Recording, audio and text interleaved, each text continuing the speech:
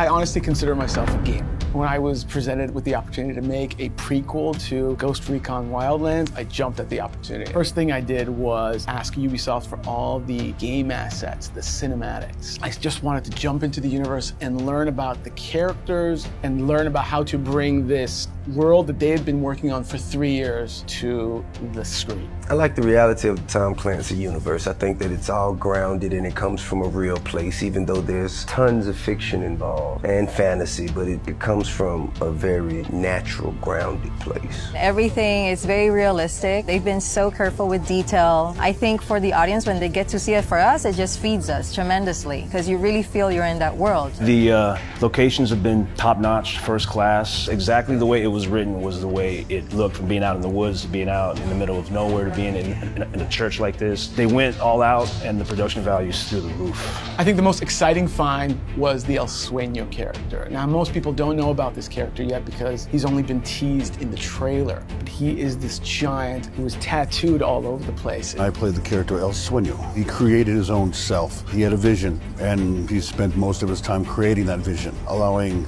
his friends, his closest inner circle, to move up with him. But in doing so, sometimes you have to get rid of other people. You have to have collateral damage. So we have Sueño, but now we have to get his tattoo just right. We're using a technique of tattoo transfers. One of the things that you have to do if you want to match the art in a game, that art is two-dimensional. It's going to go on a screen, and we're going to wrap it around someone's head. So you have to redraw it so it has the warpage in it, so as you wrap it around, like the cross pattern that's there still looks straight. Background and action.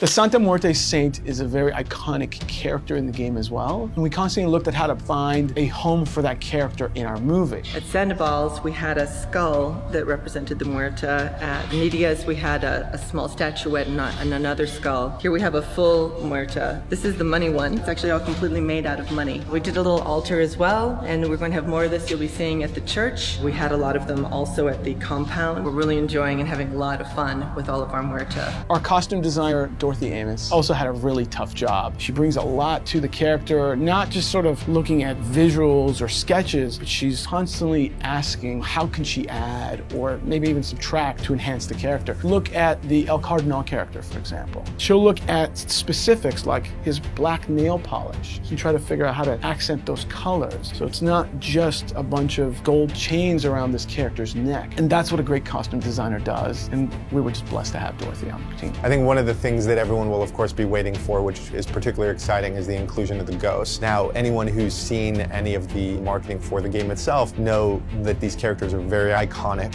They have a very specific look, and working together with our team and one of our weapons specialists, we were really able not only to ensure that all of the guns that the ghosts had were exactly accurate, but every attention to detail, what they wore, their beards, you know, every detail that really made it feel like you'd watch the movie, see the game, and immediately know that those characters were the same. One of my favorite parts about this job is actually being able to take 3D assets from the game world and placing it in the movie without giving too much away. I think fans who will watch the film, play the game, and maybe revisit the movie might find a few things in our film. I can't tell you how excited I am to share this with the world and the Tom Clancy fans. This is going to be a lot of fun.